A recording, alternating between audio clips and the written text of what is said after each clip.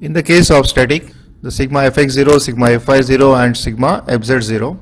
So pressure will not change along the x-axis, therefore del p by del x equal to 0. Pressure will not change along the y-axis, so del p by del y equal to 0. Pressure will change only along the z-axis and is given by del p by del z. Is same as minus rho g, is called as hydrostatic law. So x-axis and y-axis here contribute your horizontal plane.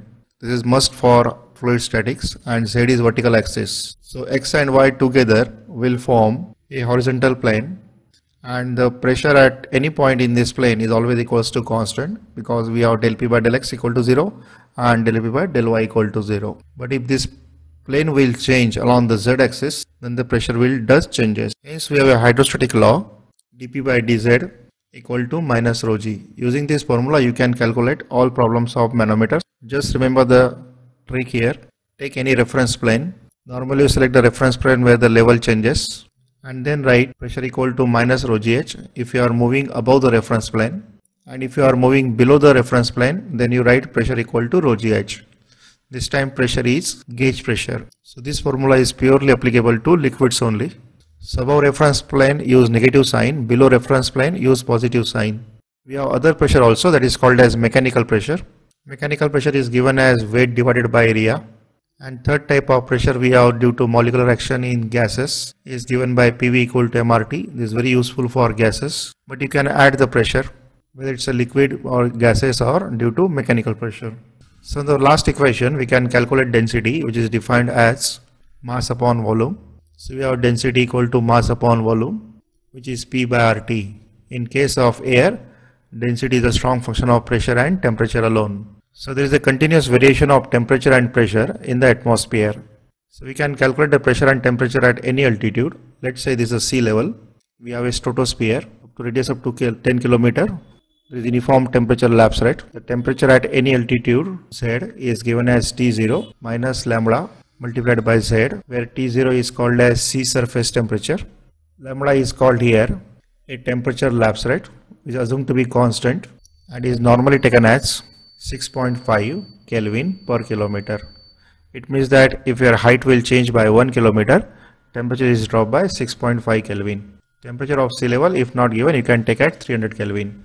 The sea surface temperature will not change. So if we differentiate T equal to T0 minus lambda Z, we will get dt equals to minus lambda times dz. Even lambda is also constant. So because of dt is a strong function of dz, we can modify our equation of dp by dz. So we have dz equals to minus of dt by lambda. Now in this equation we can replace rho as p by rt. dz is also replaced by dt by lambda. We can calculate the pressure at any altitude up to 10 km. The equation hold true. Is minus dp, dz is dt by lambda, dt by lambda, and rho in this equation is replaced as p by rt. So it is p by rt multiplied by g.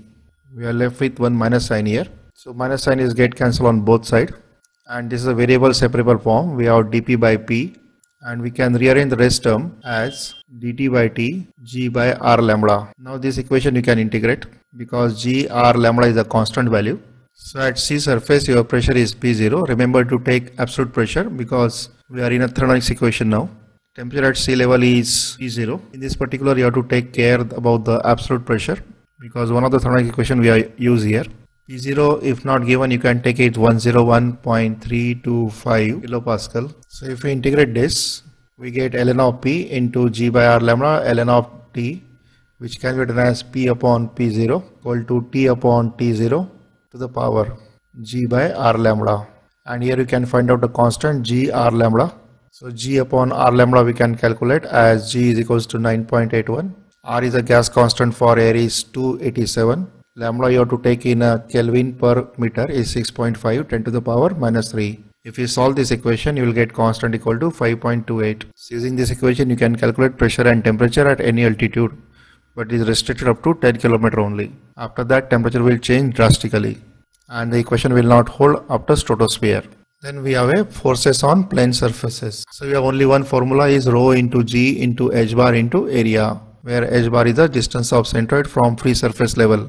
Position of center of pressure from free surface which is h bar plus moment of inertia about the center total axis multiplied by sine square theta upon ah bar. Right hand side is second term is positive, so SCP is always greater than h bar. It means that the center of pressure will lie always below the center of gravity except theta equal to 0. Solving the problem, you first draw the edge view. Second step, locate your CG position on edge view.